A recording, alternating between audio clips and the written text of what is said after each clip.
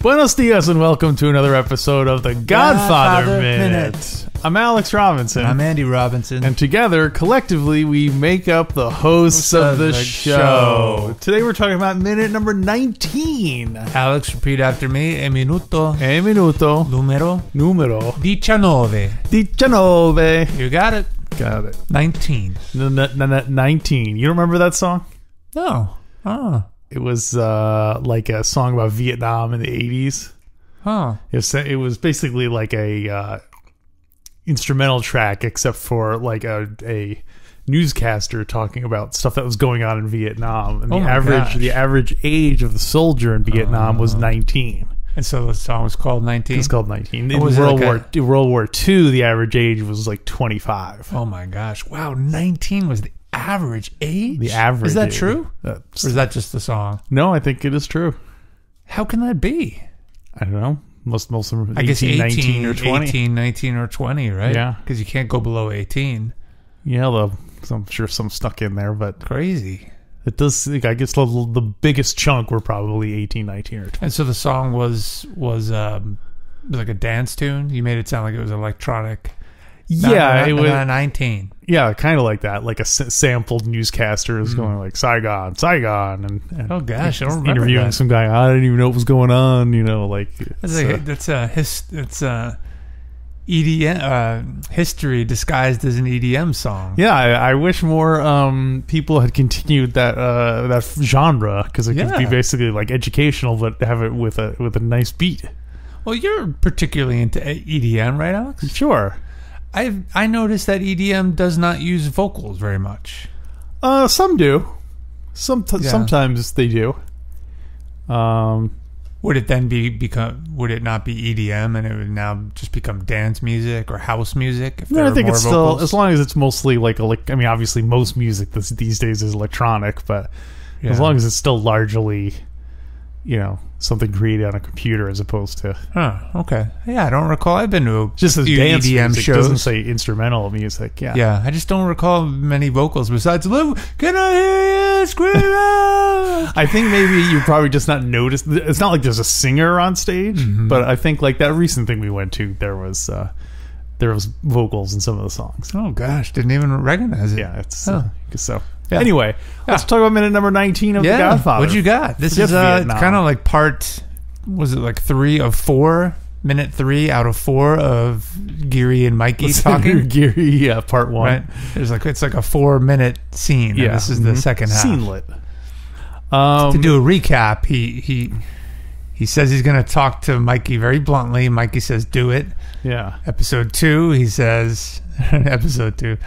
Second minute, he says, I'm going to charge you $250,000 for the license. Yes. And they go back and forth about Klingman being on the license's name, on the title.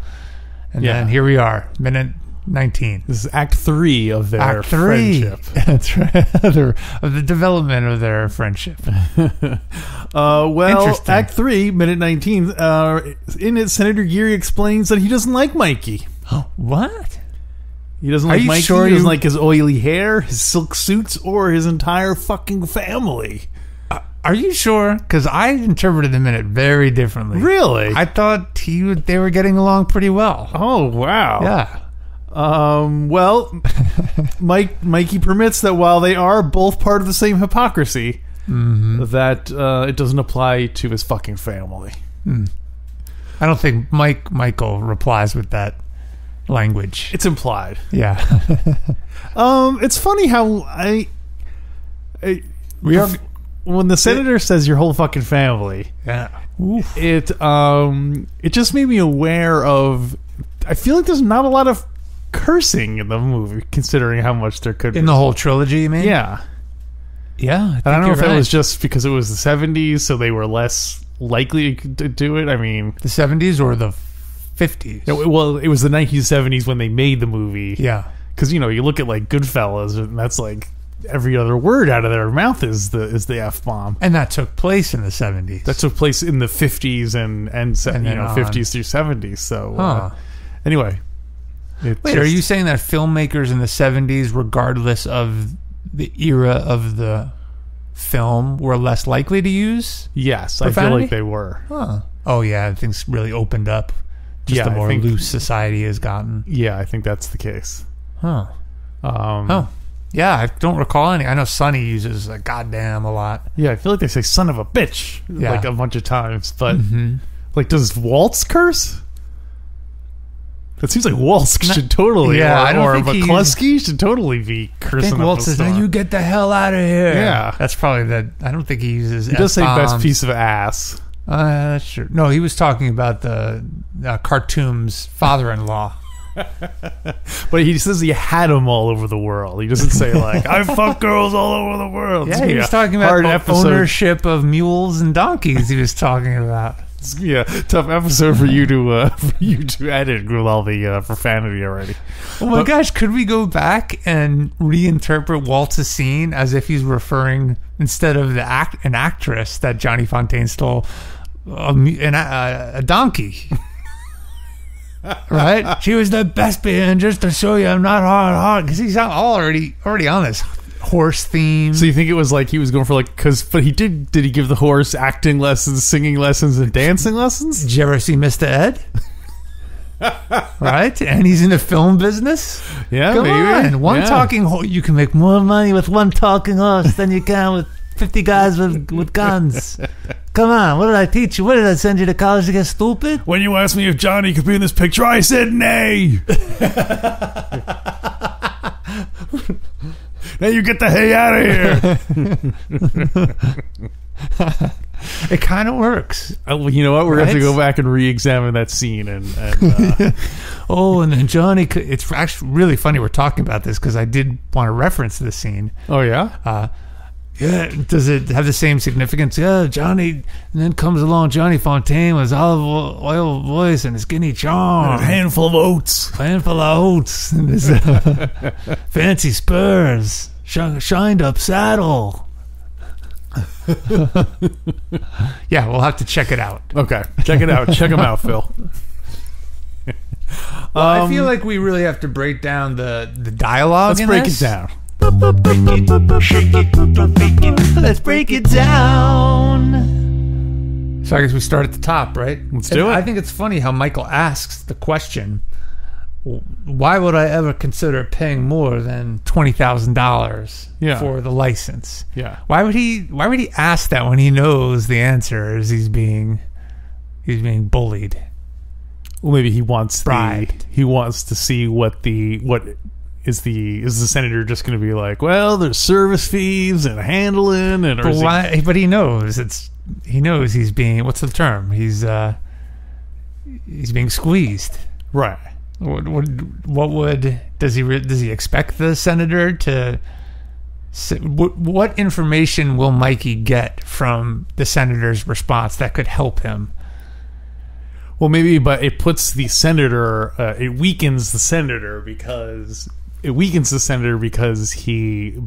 senator explain himself and say like, well, I'm shaking you down. Like, it makes it seem more, by putting it in the middle of the room, it's kind of almost like making the senator face the fact that he's a crook. But didn't we talk about that in a previous minute about having more guys in the room? Right. Which could be considered a weaker move because you need that backup. The senator doesn't even blink. He said, because I intend to squeeze you. So if that was Mikey's intent, it did not work. Senator just came straight out and said it. And not only that, then he went into his racist tirade. It didn't work in the sense that it threw him off his game, but what he did was give Mikey information, which is that's a weakness move. If the senator could just been like, well, that's my business, and totally shut Mikey down. But the fact that he felt cocky enough or confident enough to say, well, that's because I don't like you. And it's telling Mikey that he's doing it because of personal reasons, not business reasons. And it's letting him know that basically the guy is corrupt And that if he's corrupt about that, he might have other things he might have other skeletons in his closet that could be used as leverage against him. Man, I think you're I'm just off the heir cuff. to the Corleone throne. The Corley throne. Wow, that's very good. I think you're right. Thanks. I mean, well, it also could just be the that could be something that isn't necessarily right in the story, but it could also be like, well, we want to establish that this guy's crooked. And so we'll have him, and also we want to show how disrespectful he is. So we need a set up for him to talk about how much he dislikes Michael. Yeah, that's true. Whereas if Mikey were to just say, "Well, I'm not paying it, and I would appreciate it if you were to do it personally." Yeah, it could serve both purposes. Yeah, because I think Mikey does get some information there. Yeah, I wonder how he uses that. Is it the senator's arrogance that's revealed that plans to see that we can trick this guy into doing something dumb. Yeah. He's very brash. Right. So we can get him. He might be not, because of his arrogance, he might not be like being as low key as he should be about his always let your enemies underestimate. No, I don't remember how it goes. The senator says what he wants, but not what he needs. There you go. So yeah, it does make me wonder though how, like, I'm assuming that I think we might have touched upon this last week, but the senator has presumably dealt with mobsters before. Yeah. Or is he part of the old school that was basically like the cowboys who were running Las Vegas until the mob came in? And I guess so. I mean, he seems to know what he's doing. Right. You see, to me it seems like he's been through this before. So you think like other people have just gone along with his payments? Yes, or broker or negotiated them down. And maybe that's just kind of a common way of doing business. Mm-hmm. It is when the senator comes out and says all that stuff. To me, what's shocking is he admits, he says, "I intend to squeeze you." Yeah, and I think someone nowadays would not be so bold to verbally say that because most likely someone's being recorded. They're being recorded. Yeah, he probably wouldn't even been in the same room. Right, which is funny because we'll see in a future minute he says, "Don't contact me again." Yeah, I wonder if he has regrets about revealing now his plan. He's like, "Oh, maybe I said too much." Well, it also might be the fact that he is in the headquarters of a gangster, so it's not like Mikey's going to be, "Look, I was arranging a special deal with him," and he. So it'd be tough they're in a kind of mutually assured destruction kind of situation where if Mikey were to reveal about the senator, it would also cause blowback on Mikey. So I think you remember in the last minute when they took all those pictures and them with the odd handshakes. Yeah. I think Mikey should get a copy of Geary and Mikey shaking hands with the plaque.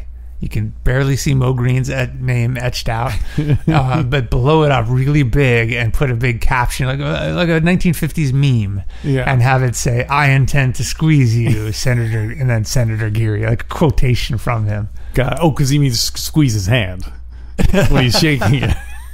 That's how it could be interpreted. "I intend to squeeze you when I give you a big hug." Yeah. Oh, that's how he gets away with it. No. I meant I squeeze you as in welcome to Nevada. So do you want to keep going? Do you want to keep going through the lines? Oh yeah. Well, he says, "I intend to squeeze you. I don't like your kind." So it's not clear to me.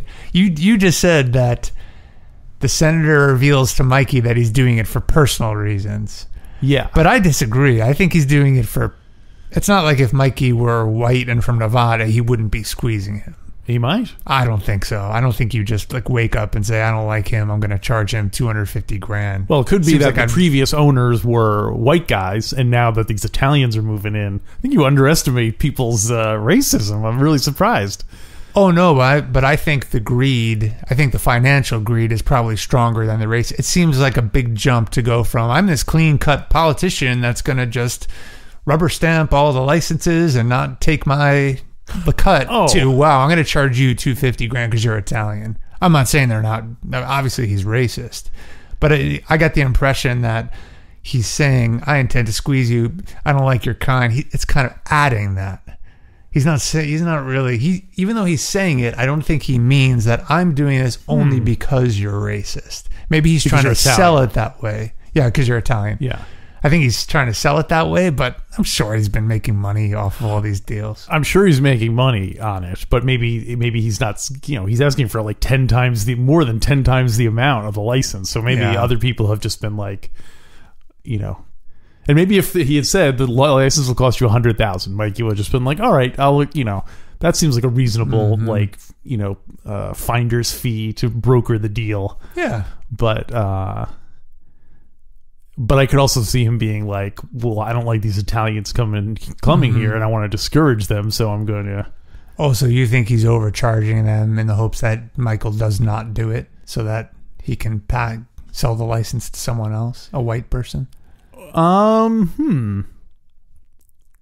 and I guess also in a way to discourage future, we did, if you're going to work with him, that guy hates Italians, he will charge you through the nose for it. But obviously he's crooked. Yeah. So it's hard to say. We don't know exactly what his how crooked he is up until this point. Yeah. So yeah, it is hard to say. Yeah. Yeah, he's clearly, I think by how bluntly, how openly, frankly he's speaking to Mikey, it's clear he's been through this before. I think to us, living in 2016, I don't know where I got that from. Living in the 21st century and having grown up where we did in the suburbs of New York, I think their prejudice against Italian people seems so like a thing that doesn't even exist anymore. The way and I guess that's the way America goes. Like each wave of immigrants discriminates against the wave. So you and I grew up in an area that had a lot of Jewish people, a lot of Italian people, a lot of Irish people. These are groups that were traditionally discriminated against. And so, I wonder if I'd be curious to talk to a Jewish person who went to high school with us and see if they felt any racial prejudice. Yeah. So. Yeah.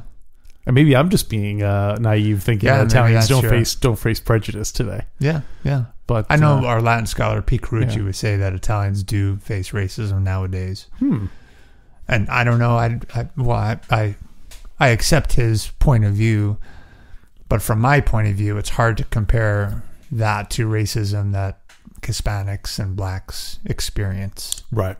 Yeah. Nowadays. Yeah. Although when I think about it, Tony Consiglio, our former guest of the show, when he moved to Indiana, him being someone of Italian descent was considered very exotic. Wow. So I can see that. Like people are like, oh, you're like Tony Soprano, Yeah, what I mean? And that's what that scholar Peter Carucci says. It's always a connection to the mob. Yeah, and I guess like you said, us growing up, we knew a lot of Italian people, so we knew what hardworking, upstanding people they were. Whereas if your only exposure is what you see on TV, then I guess that would be the case. Yeah, it makes sense.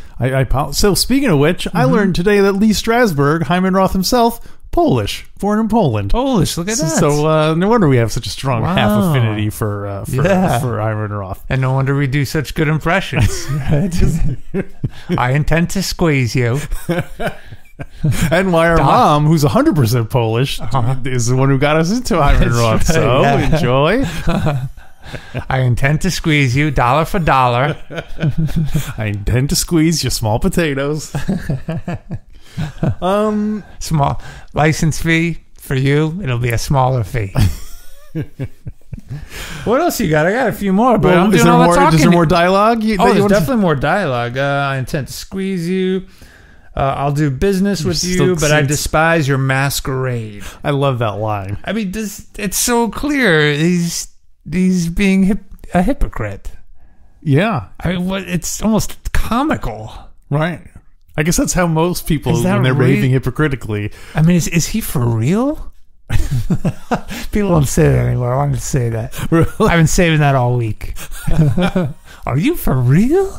Did you hear it recently somewhere? Or? No, I just made it up that I've been saving it up all week. Oh no, but I mean, so you have not heard, you didn't just hear it somewhere. I just said it. But I'm just stunned. Like, it seems like, how could someone do that and mean what they're saying? I guess these days, especially, I feel like there's so many politicians where you're like, are they really trying to say that that's their position? Given, like, are they really trying to claim A when the way they behave is totally B? Like, oh yeah, it seems, it's disgusting now, but but that's a public. When politicians speak and make those statements, it's public and it's politics. I kind of feel like, why would Geary's already told him he's going to break the law and squeeze Mikey and overcharge. We already demonstrated his racist views. Why all of a sudden claim to be this upright citizen? Well, or maybe he really does believe it, that the white people should own and operate Nevada, and so he thinks it's okay to do that. Yeah, he doesn't see it as crooked because it's against Italians. Yeah, the end justifies the means. Like, wow, that's crazy. Yeah, that's racism. Welcome to humanity. Yeah, it just seems so clear that he's being a hypocrite.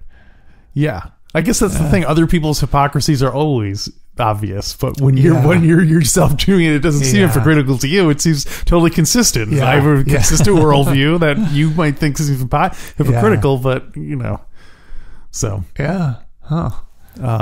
interesting.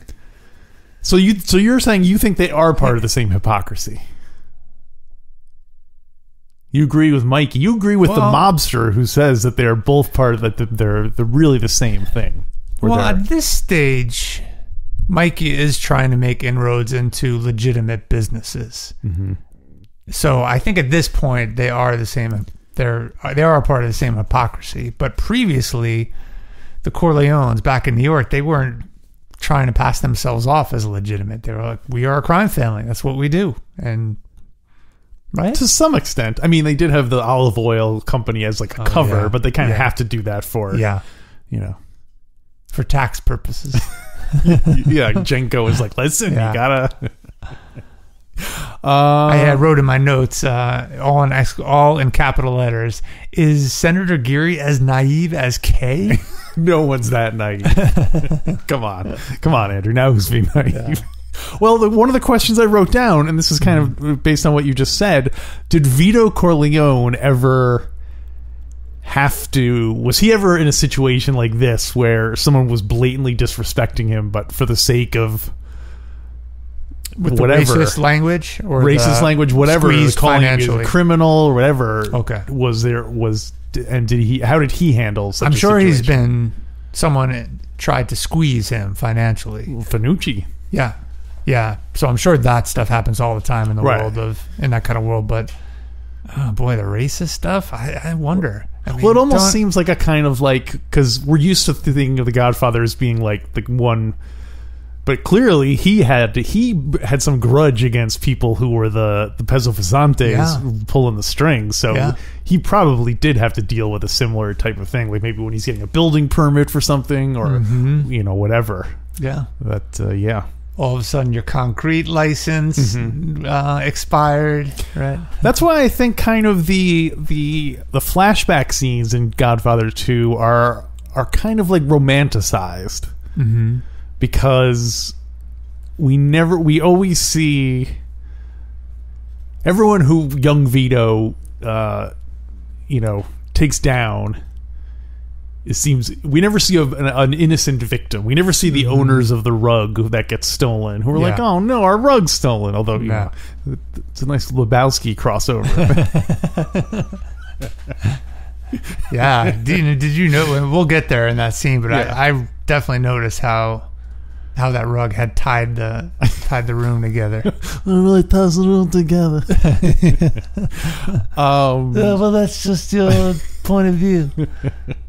So anyway, we only see Vito dealing with bad guys, and we always see him being treated with respect. Like, even Finucci doesn't treat him. Even Finucci treats him with some degree of respect. Yeah.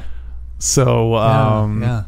So we don't have to see the messiness that comes with, Mikey having to go legitimate or whatever. We're seeing Mikey in situations that it's hard to imagine that Don would have behaved any differently in. Yeah. Even though, he's supposedly the golden age. I'd love to see that band leader scene with Luca Brasi, Don Corleone, and the band leader. If they ever do. Yeah. Although, I don't know. I don't think I want to see it. No? You want to leave it left up to your imagination? One thing I've learned... That's why he signed the contract. One thing I've learned from doing Star Wars podcasts is that many times when we are presented with something that we've had a lot of years to imagine, it's like disappointing. Mm-hmm.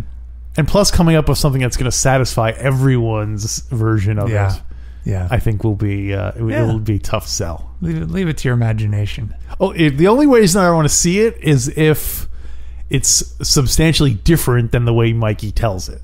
Okay. Because then that would give you information that Mikey is telling a kind of cleaned up version of it. Yeah, that either he was told or he's the one cleaning it up for Kay. Like, maybe they just went and beat him up, and then like this story kind of evolved over time where it's this cool, ice water running through his veins kind of thing. Even your brains are your brains are your signal. Wait a minute, how does it go again? It'd be funny. Don't call it all. It'd be great if the original was nothing at all like the story that's being told now. Yeah. They weren't even in the room. It was all done through certified mail. And like the band leader totally wanted to fire Johnny, and they're like, we gotta come up with a way to spin this so it doesn't sing. Yeah. Oh, that's great. Oh, it's all for Johnny's sake. To keep his ego. That would feed your ego. I guess that would feed your ego. Yeah, because he was so valuable, the band leader didn't want to release him. Yeah. And now I guess he has another story. He has two stories to tell. He's so unpopular among employers that if you want to fire him, you have to you get a gun to your head, or B, if someone wants you to hire him, they kill your horse. Yeah, there's no easy ins or outs with this guy. Oh, and if you leave Johnny to his own devices, he'll steal your donkeys. Don't forget. Speaking of which, wait, one more thing. It would be funny if then there was a scene later on where Johnny was like, I can get a better deal over at a different studio, but Fultz won't let me out of the contract. Johnny. Oh, shit, I am a band leader, it turns out. Oh, man, we have so much to say about The Godfather these days, don't we? A little too much to say. Well, what do we have coming up in the second half, then? We talk quite a bit more about Senator Geary. We get into some what do you call it, social science behind Michael Corleone's alleged mental illness. That's right. We discuss Al Pacino's insights. Yeah. We do a lot of standing items. We talk about the Godfather newsletter. Mm-hmm. We talk about the musical. We talk about Garbage Pail Kids. More crazy labels. It's chaos. But here we are. So go to godfatherminute.com/support and you can hear that right now if you want to. Yeah, you should go there. No!